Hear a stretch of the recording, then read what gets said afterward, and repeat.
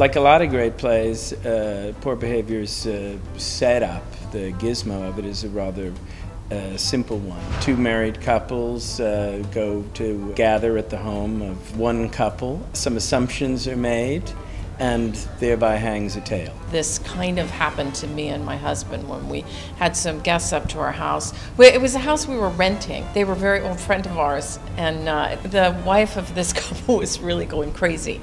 And my husband and I would like hide in the corners going, she's crazy, how do we get rid of them?